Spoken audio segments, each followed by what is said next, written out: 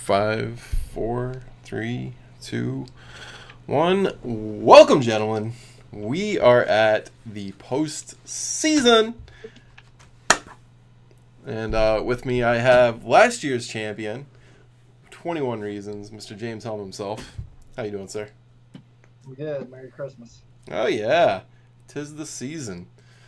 Hope everybody's enjoying their holiday so far. I know I am, being that I'm still playing for what's left of the season. Congratulations on behalf of the other 10 owners that have great owners that aren't playing for anything. Well, it's been a very hectic season for me. I know. I had a few guys that were my base, and then I was playing the fucking waiver wire 2 or 3 guys every single week. You gotta be active. Oh yeah, I think that was definitely the key for me this year, making it this far. But also congrats to Mr. Hayden Wallace making it back to the championship game. I know it's been he won what 2-3 years ago.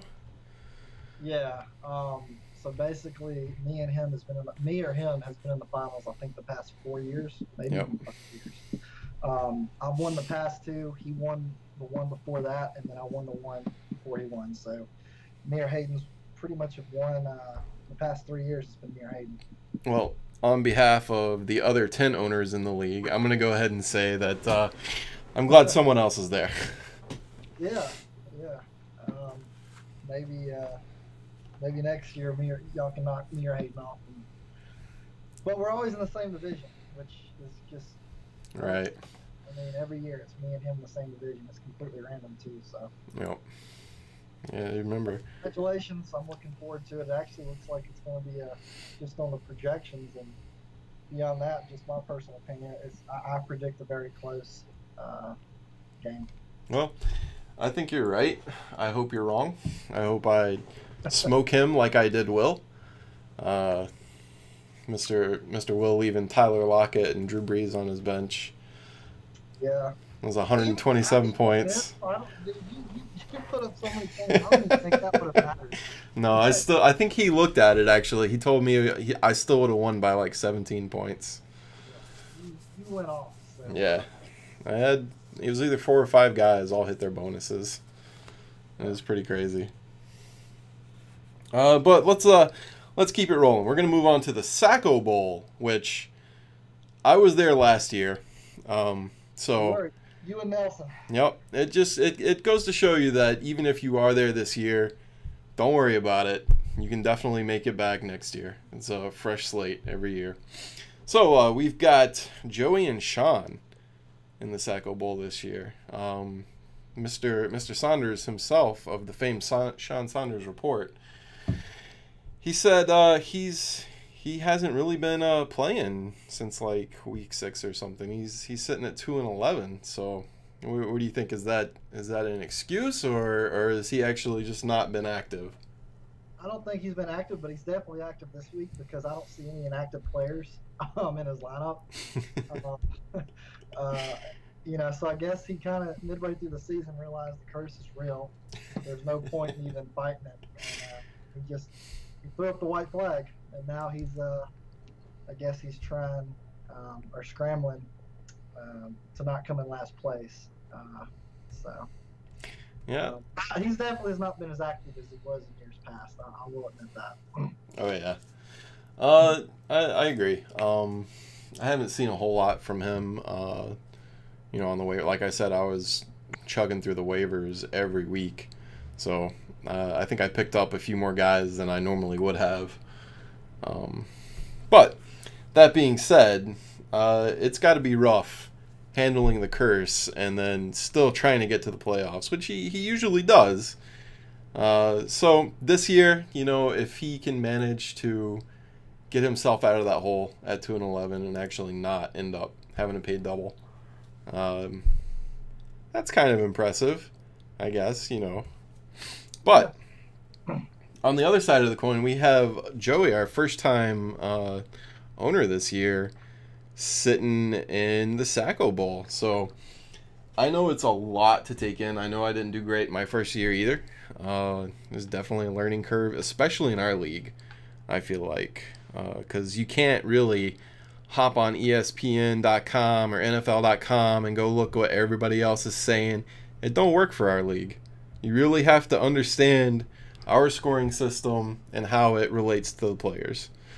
Yep. So, we'll take a quick look at both of their teams. Just to kind of go over, their players, their matchups, whatever, so we can get a prediction out of it. Let's see. So on Joey's team, he has Brandon Cooks. That's about the only number one player I really see. He has Isaiah Crowell and Fitzgerald too. Those are obviously good players. They haven't been living up to everything. And right now it looks like he's got Blake Bortles in over Tyrod Taylor. I think I don't know. That's rough. I mean, I don't know who you would call right there between those two. On the other side of it, though, Sean is sitting with Kirk Cousins, Doug Martin, Dontrell Inman, and Randall Cobb. It's all, and Sterling Shepard. Potentially all players that can hit bonuses. But you see the predictions from NFL.com anyway shows Joey winning by over 30 points. Yeah. So what do you think? I actually like Sean's lineup better, but on paper, I guess. But I'm with the NFL experts. Joey's going to pull out the upset because even though they're predicting him to win, on paper, Sean's got the better team. He's got the better quarterback, the better running backs, definitely the better receiving core. I guess I would have to give Joey the edge on the tight end position, but it's saying Eifert didn't practice today. Right. And Kyle Rudolph is solid. And then their flexes are both just shots at the dart. I mean, Sean's running a tight end in his flex. Yeah. Got their defenses. I would probably give the edge to. I don't know. Their defenses are both pretty bad. Yeah, I guess that's the reason they're both in the Sacco Bowl. Yeah, that's fair. Joey, he's gonna. Like I said, you would think just looking at the players on offense, you would think that the prediction would be Sean would win by 30 points. But right. I'm gonna roll with Joey. Dan Daly is gonna win it for him on Monday night. That's awesome. I hope so. I hope it drags right to Monday. Yep. Because I'm not in there. I hate that shit when that happens to me. But I think I'm gonna go with the cursed one. Like you said, his team just looks better on paper. Yeah, I definitely, as long as he pays attention and he makes sure that none of the players get injured during the week or anything like that. I think if he's actually paying attention, I think he'll pull it out. Yeah, there's definitely more firepower on his side. There's definitely more probability on his side. But you never know. Rocky Balboa comes storming up those steps, and Joey might take it. Joey upset me week 1 of the season, so. Oh, that's true. Upset, so. Yeah, that's true too. Well, good luck to both of them. I guess we'll find out on Monday, hopefully.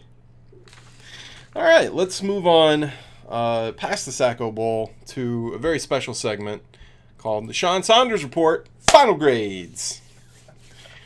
Okay, so I still. By the way, Sean, I had no idea this was coming, but this is awesome. I still have the notes I took at the start of the season for the very first episode I did this year, when Sean actually gave draft grades and predicted everybody's season results. And I've put in what our actual season results are. So he gave Dustin a B- and had him going 7-6. Dustin actually went 8-5 and made the playoffs. So that was pretty close. He had Creamer going 3-10 with AD. Creamer went 4-9. So that was pretty close too. He's only one game off on each so far. And Creamer actually he looked like he was ready to start rolling off some wins right there in midseason. He drafted Ezekiel Elliott, and Sean said it was a crazy pick, 2 overall. The same with me. I took David Johnson, and me and Cream both didn't make the playoffs. But if you look just at overall player totals, they are the top 2 running backs in the league. And not only that, if you look at every player in the league, all offense, there's only 4 players ahead of Ezekiel Elliott and David Johnson. And those players are Aaron Rodgers, Matt Ryan, Kirk Cousins, and Drew Brees. So yeah, that's crazy. So those good pickups. Like I said, I was looking to grab Johnson, and you got him right before me. But so that was a good call on both of those. And actually, I was kind of doubting Elliott too as a number 2 overall rookie, but fucking foot in my mouth, dude's a beast. Well, I mean, I get like the rookie, I get that, but like just 2 years ago they had DeMarco Murray, who was the number one rusher, and then they had like Darren McFadden last year, and he didn't start until like October. And Darren McFadden's really not that great. He still put up like 1,100 yards. Yep. So I had Ezekiel like better than McFadden, but probably below Murray 2 years ago. Mm-hmm. If that's the case, he's definitely worth top 5 pick, and actually he's on pace to come pretty damn close to what Murray did. I think Murray had 1,800 rushing yards 2 years ago, but I don't know if he had quite the receiving yards that Elliott has. But either way, it's a great pick by Cream. Yep. Too bad, nothing else really worked out for him. Right. So he had you drafting at an A-, had you 10-3. You went 6-7. And I was looking at some of the totals earlier. I know you had some key injuries too, but you were actually, I think, 3rd overall in points, and missed out on the playoffs, which is crazy. Before last week, I was actually 2nd overall. I believe going into the playoffs, I actually got up to 2nd overall. Injuries bit me, and then there was a couple of games where I think Dustin barely beat me, which was crucial because I think he came in 3rd in our division behind you and Hayden. So he had the tiebreaker on me on that. So I had to basically win out like my last 2 or 3 games to have a shot, and I think I dropped. I think with 2 weeks to go, I think I dropped a game, and that pretty much ended it because you won too. Like I needed you to lose out, and Dustin to like lose 2 of his last 3 or something. I see. That didn't happen, so. Yeah, I scored, I guess, the 3rd highest points, but in the end, that really doesn't mean nothing if you don't make the playoffs. So. Right, that's true. Let's see. We're moving on. We had Nelson. Sean gave him a C- at 5-8. Nelson went 4-9. So again, not that bad. But he's kind of in the same boat as you, where he scored the 5th most points and missed the playoffs. And I know at a certain point throughout the season, for a good while, he was like 3rd in points even. Yeah, he kind of ran into my luck to where you would play somebody and you would have like the 2nd or 3rd highest point score of the entire league, but the guy and his guys go off and edge you out. So and that actually happened a little bit more often to him. Like I remember, like the first few weeks of the season, he had the number 2 scoring team every week, and the guy he could play would have the number 1 scoring for the week. So he got put into a pretty big hole, kind of like I did early on. Right. But I mean, he got there, DeMarco Murray, I think, in the 3rd round, which was a value pick. I mean, he's the 3rd best running back in our league, I believe, behind he's 3rd with 483 points and 1,200 rushing yards. So it's not like he didn't draft good players; he just got a little bit unlucky. Right. And there's definitely there's some luck to it. Oh yeah, absolutely. All right, he had me at a B- draft. Had me going 5-8. I went 9-4, so you can suck my asshole, Sean. He had Barnaby at a B- going 7-6. B went 8-5. He made the playoffs again. He got eliminated by Hayden by 17 points. Close game. Yeah, B was my favorite to win other than myself during the season. So it'll be interesting. B's usually always has a pretty solid team. Last year he didn't, but he had a ton of injuries. But he bounced back this year, and usually he's usually in the Final Four most years. So nice. All right, Joey. He had at a D+ draft, going 3-10. Joey actually picked up one more game than was predicted. But again, it's his first season. Like I said, it's a big learning curve.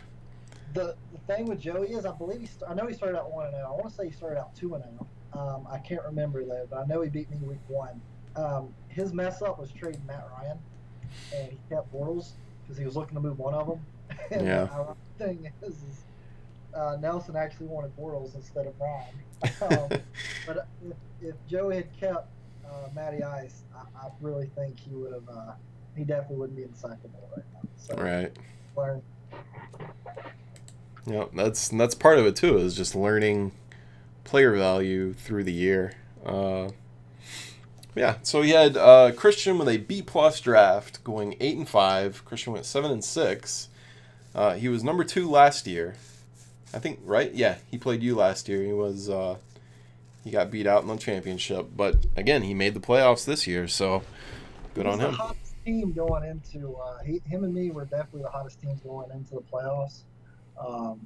And kind of like you know, he didn't have any keepers, but I mean he annihilated his way to the championship game, and I had Julio go off, and that was a big reason why I was able to upset him. And I think he had Amari Cooper last year too, and Amari Cooper broke his foot or something in like a Thursday night game, so he pretty much put up no points going to the championship. And if you have one or two things like that happen, it can definitely break you. So, but another solid performance with Mr. Lopez. Absolutely. Will, he gave a C draft grade, said he's going to go 5-8. Will went 9-4, ended up number 2 in the season, and he was close to actually getting to the championship, potentially. He had Gronk go down. I really thought that if he would have started Breeze and he had Gronk, I think he would have that game would have been a lot closer. Yeah. As you just completely destroyed him. What did you have, like 100 points? Yeah, well, it was just over 300. Okay. But I had one guy that suffered an injury in the game, ended up with no points either. Oh, wow. Yeah. It could have been worse. Yeah. All right, he had Hayden as his top dog. He had him at an A- draft. He said he was going to go 11-2. Which he was very close to actually doing. I actually took that last game away from him at the end of the season there. The last game of the regular season. That was a close one that I pulled away. He had himself as an A-. Go ahead. What was Hayden's record? 10-3? Yeah, he went 10-3. I went 9-4. That's right. He had himself as an A-. He had himself going 8-5. And he went to an 11. So, I know you said you didn't really have time to play, but come on, man. 2-11, you're better than that. He's embraced the curse. I mean, he realizes that there's nothing he can do. He cursed Cam Newton. I did go back and watch a little bit of that episode. I would just skip through on YouTube, and I randomly went to a segment where he was predicting, like, you asked him who would be the best quarterback this year. He predicted Cam Newton. He said your biggest reach was Jarvis Landry. Really? Yeah, the Seanster. He's doing. I guess he's just so busy out in Dallas, man. Yeah. I mean, moving to a different state, so I completely get it. But he better come with it this weekend and pay attention to his lineup. If he's got any inactives, drop some players, add some new guys, and put up a fight versus Joey. So Sean's pretty competitive, so I expect him to go down swinging because if he does lose and comes in last, he definitely about it all. Oh, fuck yeah.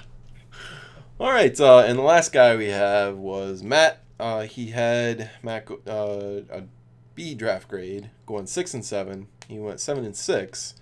I think he was close to making the playoffs, but I think he just missed out. He was. He came in 4th in the other division and had a winning record. And I believe it came down to him playing somebody the final weekend and somebody else playing somebody. He needed to win, and the other person needed to lose, and he would have got in. But the cards didn't fall that way. So. All right, that's similar to how I was last year, right before the playoffs. So similar to how a lot of guys were last year, right before the playoffs. Yeah, that's insane. We had like half the league going into the final week still like fighting for a playoff spot. So, we had like the 2 top guys. I think it was me and Lopez. I believe it was me and Lopez had the best records, and then everybody else was just bunched up. Yep. So. All right, so speaking of playoffs, I'm just going to run through what we had this year real quick. Hayden and Will went 1 and 2. They had the byes. And then it was me, Barnaby, Dustin, and Christian. All made the playoffs, so congrats to all you guys. It doesn't mean a whole lot to make the playoffs if you don't win, but, you know, that's something. You had a chance to win it. So exactly. That's better than the other 6 owners didn't, so. Exactly. So congrats to you guys. And then it went me taking down Christian and Barnaby taking down Dustin, and then Hayden beat Barnaby and I beat Will. So here we are, me and Hayden. So what we're gonna do now is take a look at that matchup. We have perennial powerhouse versus the talk show host. We actually played twice this year already. In week 2, Hayden beat me 235 to 175, and then the last week I beat him 265 257. So this is going to be the rematch that decides everything at the end of the year here. And it's funny when you think about it too, where both of us might not have even been playing at all this year, because at the end of last year, Hayden was saying that he's not even going to participate this year. He was just going to be a talk show host with me. And I was damn close to the Sacco Bowl, not even. Yeah. So, you know, you just got to, you play, and if you play right, then you can get far regardless of what you did last year. So looking at our matchup, let me pull it up real quick. We've got me.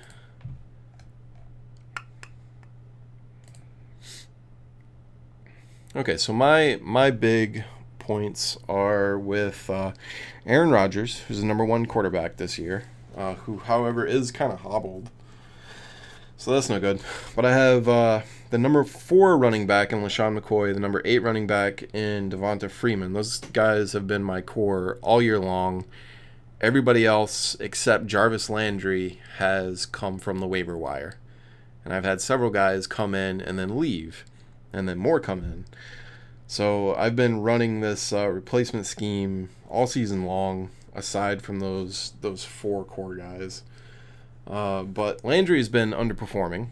He's only the #14 guy right now.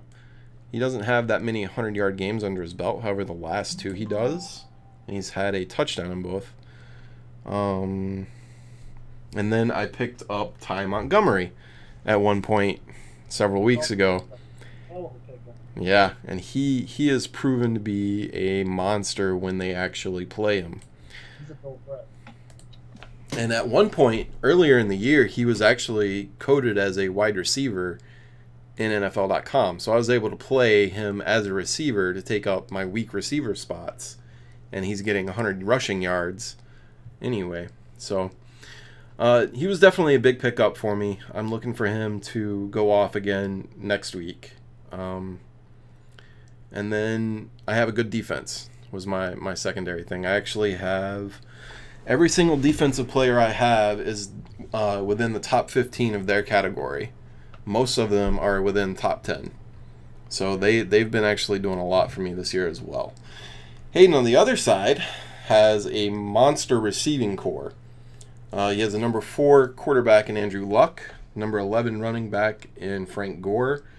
He's got the number 1 wide receiver in Antonio Brown, number 5 receiver in T.Y. Hilton, and the number 2 receiver in, oh fuck, what's his first name? Mike Evans. I believe Brown is actually second behind Julio, but I mean it doesn't really matter. But yeah, his receiving core is stacked. You know, that's going to be the interesting thing is your running backs are stacked, and his running backs. I mean, I'm not a believer in Frank Gore. He can be he's somehow the 11th best overall running back. But, that's what it's going to come down to is your home run hitters at running back versus his receivers. You know, there's a couple changes I would make to your roster. Yeah, they're definitely in flux. I've made like 3 changes so far. So your roster here isn't set then, is what you're telling me? Yes. Your starting lineup? Okay. Yes, yeah. It's close, but it's definitely not 100%. Okay, yeah. Jordan Reed said he did not practice and he got hurt and then thrown out of the Monday night game. I'm just reading right here. It's up in the air if he'll even suit up against Chicago this week. So that'll be a big blow if he doesn't have Jordan Reed. I mean, he's got Bennett on the bench, but Bennett has been hit or miss. Mm-hmm. So he's been a focal point in the New England offense. Some weeks, like last week, he wasn't. He only had 35 yards. Week before that, he had 70 yards and touchdowns, double-digit points. And then the 2 weeks before that, he had 6 points and 2.4 points. So it's just hit or miss. That's a big blow. If Jordan Reed can't go, that could come back to haunt him. I'm looking at his flex, Tyrell Williams for San Diego. He's been hit or miss too. He's a rookie, and he got kind of thrust into being their number 1 receiver when my boy Keenan Allen got hurt week 1, and then I think they had another injury in their receiving core as well. So projected points has got you 176, and he's at 187. So it's projected to be close. I'm going to say it's going to come down to Jordan Reed. If he plays, Hayden should have the edge. But if he doesn't, I think you can steal it. That's what I'm hoping for. And as of right now, it's up in the air according to 3 o'clock this afternoon on rotoworld.com. So. Well, obviously, I'm picking myself to win. I'm high as shit off of that 300+ performance last week. I'm hoping to see the same thing again this week. But what about you? What's your final prediction? Who's taking it this year? All right. So whether or not Jordan Reed plays, if I had to pick, Andrew Luck at Oakland. That's a terrible matchup. Aaron Rodgers versus Minnesota. Minnesota's got a good defense, but Aaron Rodgers is at home, and he has to win the next 2 games to get in the playoffs because he's a game behind Detroit, and I believe Detroit's already beat him, which they play each other week 16, so it could come into that week 17. So Aaron Rodgers has got a lot to play for. He's at home. Your running backs are stout. Damn, Landry's legit, but yeah, I would just. You've got some people on your bench. I would consider fucking out in your other 2 receivers. Receiving that's maybe, or at least one. Yeah. I would, but it's really hard to pick against Hayden because he's just been so consistent all year. But let me look at your defense. Defense is pretty easy. Kickers are pretty Prater versus Kostelski. The year of the upset, you're going to pull it off. Yeah, baby. You're going to pull it off. Landry's going to have another 100-yard game. All your running backs are going to go off. And I actually think Luck is going to struggle at Oakland. I just hope Oakland doesn't blow him out. And if Luck has garbage time, he'll hit a bonus. But if it's a close game, he's on the road. He's says he's limited in practice. He's banged up. Brent Gore didn't even practice today. Yeah, I'm going to say his Indianapolis Colts are going to struggle at Oakland, and you're going to pull off the upset. You're going to join the small group of champions. I love it. I love it. I'm so ready for Saturday. You'll get to win that bad. Oh my God, you have no idea how bad I want that fucking thing. The grin rod. Hell yeah. Oh, I can't wait. That bad boy, that's going to be right here. I will pay for the shipping. It's going to go right behind me on the wall. Did you mention? So Hayden and I actually got together. We were talking about the money for this year. It's $240 total prize pool. We decided that we're going to do a 50-50 split. So we each get 120 of it. We're actually going to play for the belt, for the championship, for the belt. And if I win, I would also get a keeper out of it. So the money has already been decided there. However, that's completely secondary for me. I want that damn belt. Yeah. It should be, like, the fact that it's predicted to be so close is encouraging. And then looking at his matchups at quarterback, which, I mean, A-Rod's banged up too, and Minnesota's no joke, but Luck just carved up Minnesota. Yeah. So, and A-Rod's at home, so I'm thinking A-Rod, I think she should have the edge there. So, yeah, I'm rolling with you, and, you know, I'll maybe shipping the belt up to New York, and you'll be granted a keeper next year. The interesting thing is, who would you keep? My guess is McCoy. That's tough. McCoy, That's a tough call between those three. Yeah, your big three. So. Yep. But yeah, no, I'm absolutely stoked at that prospect. But I think that's all I have for now. Just looking forward to this weekend, finding out whether or not that thing's going to be coming my way. Good luck to you, Hayden, sir. I hope the fucking hell you lose, though. Yeah, it's going to be crazy because we got so many games Saturday, and then there's 3 national games Sunday, which is Christmas, and then there's a Monday night game. So I'm sure you guys are going to be constantly on your phones checking and getting updates throughout the weekend. So. Well, let's see. Just about every single one of my players plays Saturday. I have 2 defensive players that play, 3 defense that play tonight. And then everything else is Saturday for me. Completely done Saturday. So if you're ahead Saturday, then you know it'll be an elbow. But if he's ahead after Saturday, yeah, that's pretty much a wrap. Wow. Yep. He's got Antonio Brown on Sunday and Prater on Monday. Again, I would strongly look at your receivers. No, I have. I've been looking. You got Cole Beasley playing Monday night against Detroit. I don't know how that's going to shape out. You got the New York receiver playing against us Saturday. So you got Willie Snead. I mean, there's 2 or 3 receivers there that I would actually prefer over 1 or 2 guys you currently have in the lineup. But yeah, no, I definitely I've been switching out Thielen with Snead. I did it like 3 times already, but it's Thielen's home run or miss. He's exactly. Or do nothing. That's that was the guy that I had last week that did nothing because he got hurt. He had 0 points last week. So yeah, that's probably gonna end up changing. Like I said, I've been looking through everything and changing it multiple times. So I'm looking at Hayden's bench. He's got Deion Lewis, but it's at New York.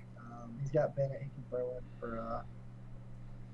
for Reed. So yeah, either way, no matter what you guys decide to do, if someone is inactive, you guys have good reserves to throw in there. So right. It should be a close, exciting matchup, but hopefully you pull it out. If not, the evil reign of me and Hayden. Hey, I'm here. I'm breaking the wall down, Mr. Gorbachev. Taking it down. I hear you. All right, man. It's been awesome. I hope you guys enjoyed the episode. I can't wait for this weekend, and I'll definitely do a postseason episode too. Either way. Yep. Merry Christmas, everybody. Yep. The 4th be with you. All right, guys. Peace.